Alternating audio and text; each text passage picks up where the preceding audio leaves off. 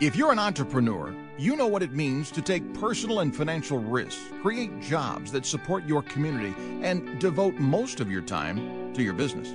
But do you know how to plan for a successful exit from your business? Do you know who should be involved in creating your succession or transition plan and the steps along the way? Welcome to Finish Big, the podcast with Mark Dorman from Legacy Business Advisors. The podcast theme is inspired by critically acclaimed business author Bo Burlingham, author of Finish Big, How Great Entrepreneurs Exit Their Companies on Top. In this podcast, you'll hear success stories of exit plans done right and pick up practical tips based on years of Legacy Business Advisors' expertise and knowledge about the largest and most important financial transaction of your life. Now, on to the show. Good afternoon. This is your host, Mark Dorman, and welcome to the Finish Big podcast. Today is a great day for me. I have got one of my really good and dear business friends who has just made a tremendous impact on the business owners that he works with. I want to introduce you to Mr. Bob Hothem. Bob is located in the Dayton, Ohio market, also referred to as the Miami Valley, where the two Miami rivers come together and then flow into the Ohio and southern Ohio at the Queen City of Cincinnati. But let me tell you a little bit about Bob before we get started. Bob Hothem works every day to bring businesses throughout the Miami Valley together to share ideas, connections, and opportunities to drive action toward success. Bob brings forward necessary guidance and accountability to businesses, gives them the accelerant they need to push past obstacles and exceed their own expectations. As the owner of the Alternative Board Miami Valley, or TAB, T-A-B, Bob's unique form of aggressive empathy, we'll touch on that, has helped to guide countless businesses towards successful outcomes, challenging owners and company leadership to think differently, to think outside the box, and then holding them accountable to turn thoughts into action and push with a firm hand in the back their companies forward. Bob acts as an inspiring facilitator, growing networks that go well beyond talk and strengthen the underlying relationships that define the business community in his region. Combined with his empathetic ear and propensity to challenge business owners to think through things from different angles, Bob has leveraged his special skills as a connector, a facilitator, and a counselor to become one of the fastest growing TAB franchises in the world, ladies and gentlemen, to benefit the businesses in the Miami Valley who have only gotten stronger and more comfort under his guidance and leadership. Bob Hothem, my friend, welcome to the show. Well, thank you, Mark. Appreciate it very much. I think most of what you said is true at this point in time. Well, you've got a lot to live up there, my friend, but let's get started. So I've known you probably 8 years very well, and I'm a huge fan of yours. You're in what I would call a small metropolitan market, the Dayton, Ohio market, very dynamic, albeit, but you have made a tremendous impact, and we're going to touch on that. But before we touch on who is TAB and how did you get involved in TAB, et cetera, give us your background. How did you get involved in business coaching and running and facilitating peer-to-peer boards for the Alternative Board? Well, it's interesting you comment about that. If I go back to the mid-'70s when I graduated from The Ohio State University, the first company I worked for is a company called John Deere, which probably many of your listeners are familiar with. And within about 6 weeks, I was working with private business owners, and basically for the next 45, 6, 7 years, worked with private business owners, either with Deere or with other categories, industries that I worked in and so forth. And I learned relatively quickly the challenges the private business owner has in terms of the inability to talk to people and have no one to talk to, if you will, except a spouse who either said, you'll be great, honey, or I told you not to go in this business to start with. So not a lot there, if you will. So when I turned age 60, I decided I wanted to kind of follow that path. I had gotten old enough that corporate America wasn't looking to hire 60-year-olds at that point in time. And so I found the Alternative Board, which happens to be a franchise based out of Westminster, Colorado. I decided to go the franchise route because I was a guy that got on an airplane every Monday morning, came back Friday night. And at one point in time, I had 1.6 million Hilton points. I traveled so doggone much. Gee whiz. Yeah, well, I still have some left, and that was I quit traveling in 2013. So anyway, having said all that, I wanted to see business. I enjoy seeing business owners succeed, grow, develop, and the alternative board process here in the Miami Valley allows me to do that. Yeah, that's great. I appreciate that background. I just want to remind our listeners the Finish Big podcast really is alive and was created really in conjunction with Bo Burlingham. And you think, well, why would we have a business coach on the Finish Big podcast? The reason is because I've seen it firsthand. Business coaches, and certainly we've got one of the best I've ever met in my life, Bob Hothem, on the line here. They can make such a tremendous impact to holding you accountable, getting your affairs in order, helping you go through personal visioning processes, and really building and maximizing the value of your business. So if you're listening to this, you really ought to think about getting a business coach. They're certainly part of our exit planning process at our firm. But back to you, Bob. So, and we've explored this over dinner and times, but when you come from corporate America into small business ownership, your own, the franchise of the Alternative Board of Miami Valley, it's such a jump or a leap of faith to say, how do I take what I know from corporate America into small business America? Can you touch on that? That's a good point, Mark. And interestingly enough, I do validation with a number of business owners around the country who think they want to become alternative board franchisees, if you will. And that's one of the first things that I developed. First of all, many people are business owners have been, or not business owners, but businessmen have been successful in large corporate settings. Mine was Deere, predominantly because they were surrounded with good people. And so if you needed more sales, you talk to your sales manager. You needed more marketing, you talk to the marketing group, and so forth. Unfortunately, in the private business owner sector, if you want more marketing, you talk to yourself. If you want more sales, you probably talk to yourself or your salespeople or whatever the case may be. I often say that there are a lot of levers to pull, but they're all attached to the back of your pants. And when you lift up one versus the other, if you will. Well, when I came out of corporate America, I was blessed because a fair amount of the time that I was in the corporate setting, I worked with private business owners, and I learned that if you're going to do something as a private business owner, you're the one that's got to do it. I'm not surrounded by individuals who will do marketing or sales or whatever for you. I've got to do it all myself, and I sort of knew that, if you will. And a lot of folks that come out of corporate don't understand that scenario. They were successful as part of a larger group. You're now the leader of the team. And in my case, I have just me and a couple of 1099. So that scenario. So I think that's the biggest challenge that most people coming out of corporate have. And many people come out of corporate are very good at their jobs, but they're not entrepreneurial in spirit. And they need to be entrepreneurial in spirit and in actuality in order to be successful.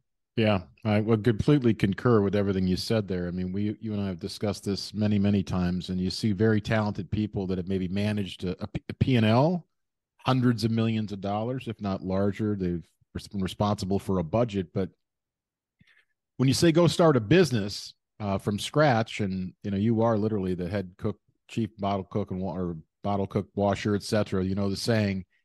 I mean, you're doing everything. And that's a great analogy. If you want more sales, look in the mirror. If you want better cash flow, you better look in the mirror. And if you want to build culture, you better look in the mirror as well. So it can be a daunting task. But so you had this passion for coaching. Was that an itch that you had been scratching like your entire career while you were at Deere and prior to that? And how did you end up at Tab, and who else did you look at? There are a few questions there. Yeah, clearly. Well, first of all, I wasn't a guy that wanted to get out of corporate America and hang out my own shingle and spend 18 months figuring out who, what, when, where, what my differentiators are. So I immediately looked to the marketplace for products, in this case, franchises or licensee products. I also did not want to be the traditional consultant type. I wanted to help people succeed and grow beyond their wildest expectations, and I wanted to be around to see it. And so I got away from the traditional consulting role. In our case, we do peer advisory groups and individual business coaching. And you see the successes, and we've seen a number of failures too, but you see the successes, and I wanted to be around to see that. And so that was the scenario. Now, how I found the alternative board, Actually, it was through a franchise broker, if you will. And when I sugared things off, as they used to say when I lived in Vermont, when I sugared things off, the alternative board was fit for me. Peer advisory groups, individual coaching, they had a process, they had a marketing approach, and they allowed me to go from, at the time, I had, I think, 150 LinkedIn connections. I now have 5,200. And they gave me the marketing, if you will, in order to get me off the ground. So that's why I went the franchise route.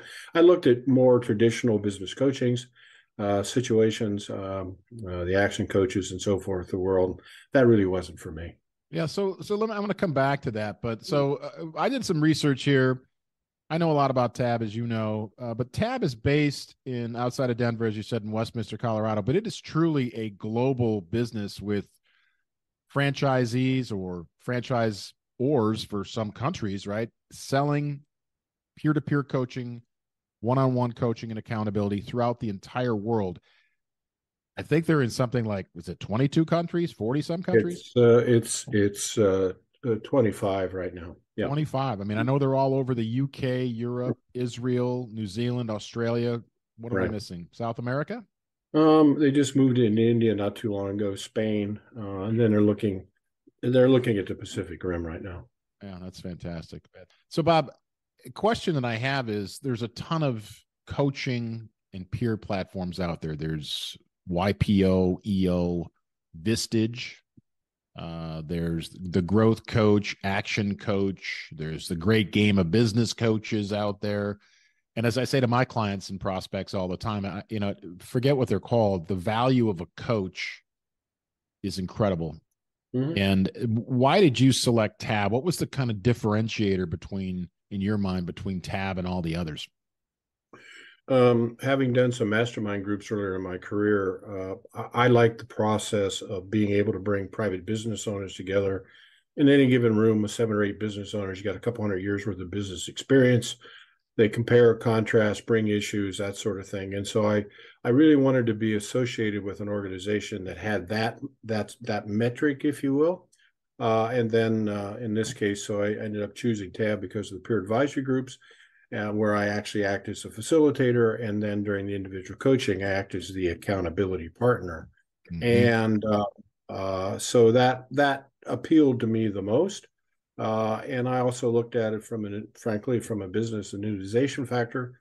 We charge month to month as long as my clients are satisfied, and they'll continue to pay. And so it was certainly not altruistic, but it just looked like the best model for me. I didn't want to wake up on a Sunday, early Monday morning, having just completed a consulting assignment and figure out, okay, now what am I going to do tomorrow? Mm-hmm. And so this particular process brought the annuitization, the repetitive work that we do with these clients. And I've got 23 clients now. 24, 25 clients have been with me 7 years or longer, and I've been doing this about a little bit over 9. So right, and in the intro, I mean, you had one of the fastest growing TAB franchises, the alternative board in the world. How many members do we have today? As of about 4 hours ago, I'm at 64. 64, and I mean, that is a tremendous number.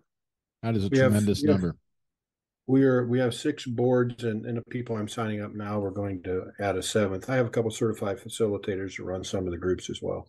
That's great. That's great. So let's move on. So talk to me about the value of a business coach. And remember, we're here on Finish Big, and really it's about maybe the last 4 innings of the game, or 3 innings of the game, preparedness, organizational, professionalizing your business, really developing that strategic mindset. Talk to us about the value of a business coach in that process. Let me use a testimonial of an individual I signed up about 6 or 7 months ago.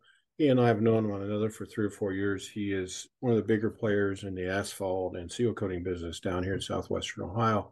And through dialogue and so forth, he said, I've had business coaches, and I've had I work with my accountant and so forth. In about X number of years, I've got, in this case, about 7. I want to be able to sell this business. I'm of a certain size. I know I need to get bigger.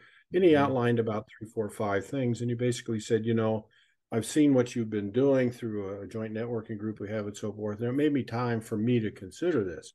Very coachable individual, but he said maybe surrounding myself with other business owners makes sense to me in that regard.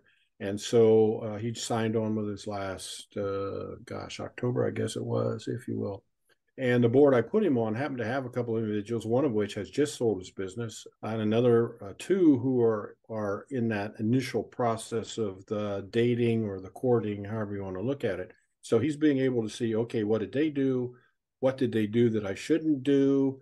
Often we learn in business that experience costs us money, and if you can take advantage of someone else's experience, possibly that will save us some time, effort, and more importantly, money in this situation. And so, those are the examples of the individuals who tend to be drawn to what we do. I know I've been driving this train across the plains for the last 25, 30, 35 years, and I see the station in the distance, but I don't know how to stop this damn thing. Mm-hmm. And so that's where we get surrounded with other business owners, and then, of course, the individual accountability coaching to kind of help them figure out how to approach a station effectively and not put it through the back wall. Yeah, yeah. When I was on your website, I noticed that Tab has some proprietary business tools, some analytics. What can you talk about that a little bit? Yeah, that was one of the other things that appealed to me, and they've strengthened them since I started in 2014. But the tools, one of the first things we do when we bring a member on is we do what's called a business diagnostic. And that, for lack of a better term, is a business gap analysis tool. And so the gap analysis tool or business diagnostic, if you decide, for example, you want to improve marketing and you want to be a 9 out of a 10 in marketing by answering a series of questions under marketing, and you find out you're like 4.3, okay, where's the gap? What do we do? For the next 90 days, we're going to focus on marketing. We're going to make these changes in order to drive the process forward. And then what I do after about a year, I have them redo the diagnostics tool and say, how have you improved? Oh, we're now 7 out of 9 in marketing. Okay, now what do we focus on? Because probably business owners will tend to establish 14 different first priorities, and we all know you can't do that. Yeah. So what's really the first priority? Once we get beyond that, then we find that some of the other priorities take care of themselves, if you will. So, yeah, they have a series of tools. They have a strategic planning tool and so forth that we use on occasion as well. Yeah, I mean, it is remarkable. I'm familiar with the tool you're referring to. It's almost like an MRI for your business, right? Kind of looks inside and said, hey, compared to the best in class, you're kind of here. That objectivity is very powerful, because the other thing that we know, both as business owners and as advisors, is business owners, the complexity of their lives really breeds this insanely independent, almost moat-like surrounding them. And they don't know how they compare to their peers. They don't know if they're doing a good job. They just keep doing it. I think what Tab and coaching does is allows you to kind of step outside, work with a coach, help you evaluate where you're at, what you need to fix. We all need to fix things. And then developing that strategic and maintaining that strategic mindset with your clients. And I know you've had some really, really phenomenal success stories. So that's the independent, the one-on-one coaching, rather, I should say, not independent. But talk to me about the peer-to-peer boards. How long are they? I mean, I've read some are as many as 8 to 10 hours long, which, I mean, I couldn't sit still that long. But how long are yours? What's the agenda? I'm assuming you facilitate the majority of these, and I imagine you've got a lot of quote unquote tales from the trenches, right? Yeah, well, we generally speaking have no more than either 8 or 9 members in a group. We meet for half a day. 3 of our groups happen to meet in the morning, and 3 happen to meet in the afternoon. The same people meet each month, if you will. As I mentioned, I think earlier in this narrative, the average business experience in that group, probably 240, 250 years. And so very few issues are brought by someone that someone else doesn't have experience with in that regard. And like I said, we run 4 hours, so everybody gets roughly 25 minutes or so. We're very structured agenda-wise. We bring an issue. We go through a questioning process to make sure everybody's in the room. You know how it is. You got 7 people lined up, and you say Mark has a hangnail, and by the time he gets to number 7, he's got stage 4 cancer. So we make sure that we make sure everybody in the room is on the same page, because a lot of times people who don't understand that, we get divergent feedback, and we don't want to have that. And then they get feedback from the other business owners, and they say, I really like what Connie over here said, and I'm going to do that between now and the next meeting. And then I come in and do the accountability coaching about halfway between each of the group meetings. So we're only half a day. Occasionally we have an educational component, but generally speaking, we really focus on making sure that every business owner, if he desires, has the time to present his issue and get feedback from the business owner. Since that's kind of the hallmark of how our system is set up. Mm-hmm. So there must be, in business, it's like, sometimes you feel like when I talk to business owners, it's like, well, what's that going to cost? And what are we going to have? I'm going to be on a board. People are going to tell me what to do. I'm like, no, what if they told you what not to do and saved you from, the mistakes that Bob Hothem or Mark Dorman has made, or my gosh, countless others. And how much would that be worth to you? So I imagine there's a fee structure involved for this. Talk to us about how that works. Yeah, there is an initial business setup fee, and that's a one-time charge. We get you set up in some of our proprietary tools. We also do some initial coaching. A high percentage of the business owners we work with don't understand their communication style, so we do something called a DISC profile. Mm-hmm. Some people may be familiar with the Myers-Briggs, but that's always a really interesting process, taking them through in the DISC profile. And I always tell them to take it home to their spouse. And the next time we coach, they said, well, what did your spouse say? They said, well, why did you pay money for that? I could have told you that. But they don't understand. They don't necessarily understand a communication style. And now they know why they can't get along with Bill, Fred, or Connie. Yeah. Because their style is just 180 degrees away, if you will. And once they're set up, then we put them into the board setting. And so we charge a monthly fee. You pay month to month. There's no long-term commitment. Although I said I have 25 members that have been with me 7 years or longer. And so even though I'm charging month to month, it still behooves us. And obviously, it's very important to us to make sure that we're still continuing to deliver value in that scenario. And with those 27 folks, if I went back to 5, now I'm like at 35 or 36 members. So, mm-hmm. We've been delivering value for some time. And people often ask me, well, after a few years, doesn't the thing run out? Well, what ends up happening is you have $2.5 million businesses that become $4.5 million, $5.5 million, $6 million businesses. I have several examples of those.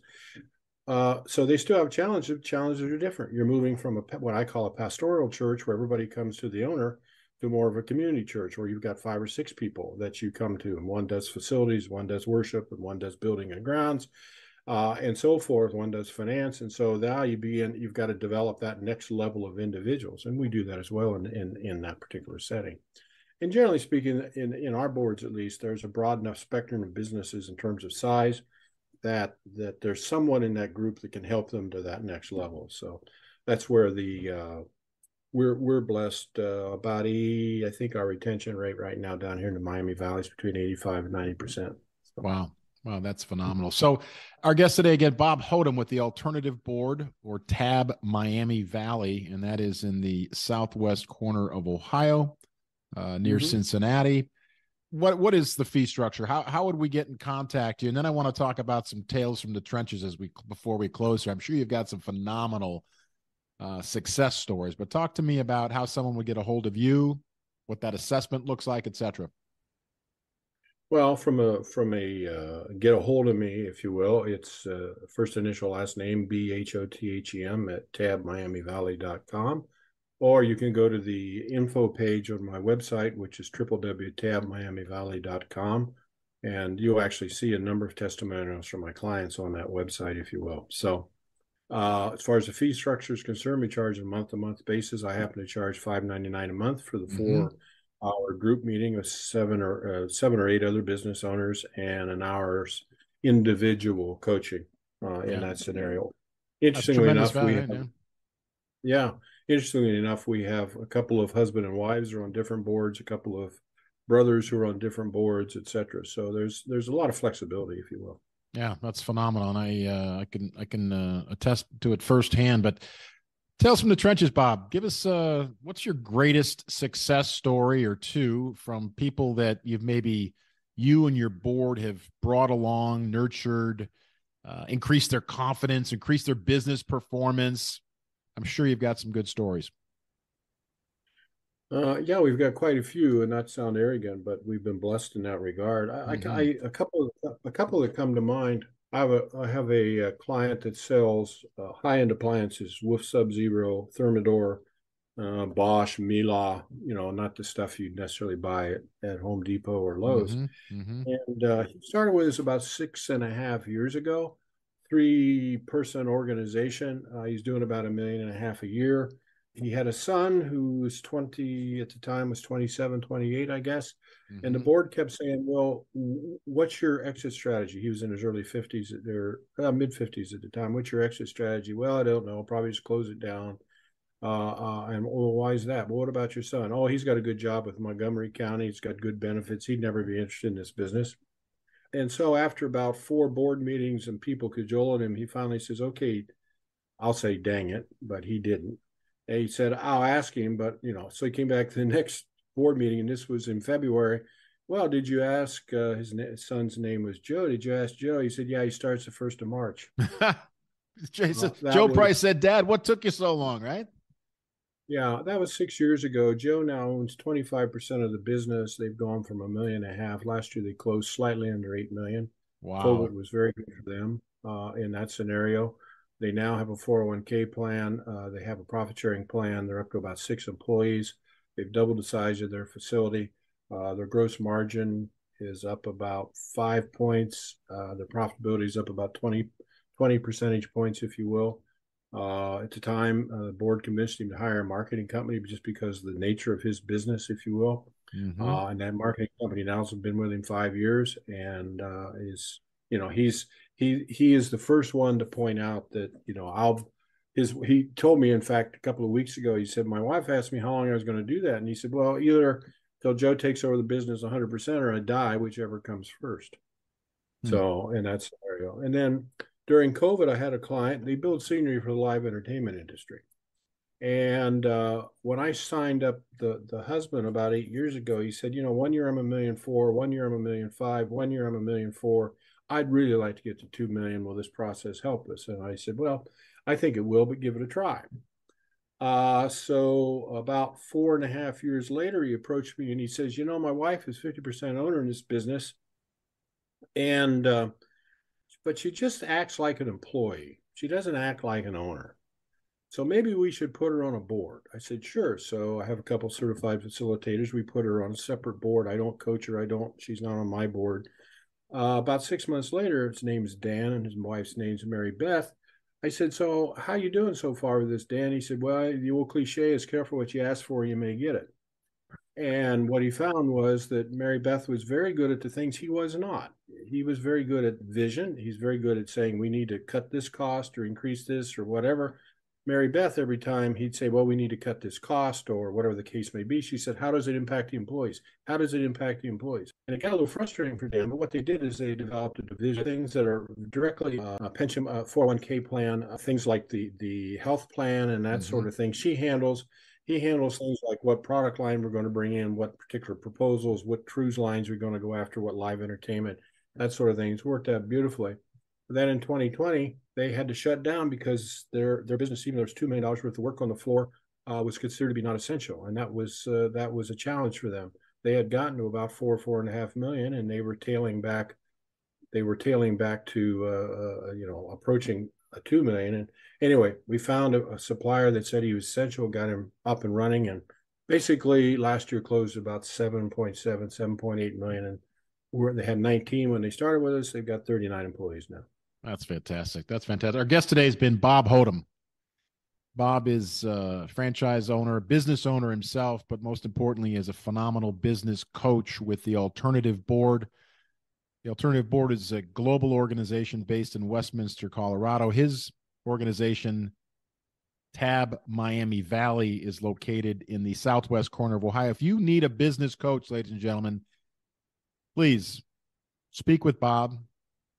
But if you don't have a coach, find one, because you're just hearing the phenomenal impact. Businesses that have gone from $1 million to 8 million, 2 million to 7 million.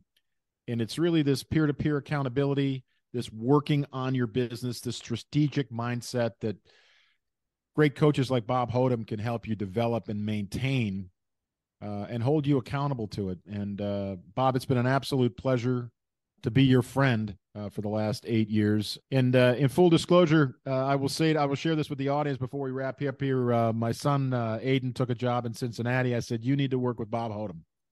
He says, why, Dad? I said, can't you help me? I said, yeah, of course I could help you, but I'm your dad. I said, you need a coach, and Bob's the best one I know. So if you're looking at a coach and you're in the Miami Valley, Ohio area, I would do yourself a favor and meet with Bob Hothem and his team. They will do you well. Until next time, ladies and gentlemen, this is Mark Dorman, your host of the Finish Big podcast. I want to wish every one of you a great rest of your week, and thank you, Bob Hothem. Have a great day. We hope you enjoyed listening to Finish Big, the podcast with Mark Dorman from Legacy Business Advisors. Click the follow button to be notified when new episodes are available. Learn more at legacybusinessadvisors.com or call 330-350-5410. Please be aware the information in these podcasts represent the views and opinions of our guests and do not necessarily represent the views or opinions of Legacy Business Advisors. The content is for informational and educational purposes only. The content is not intended to be a substitute for professional tax or legal advice. Always seek the advice of your legal or tax professional with any questions regarding your specific situation.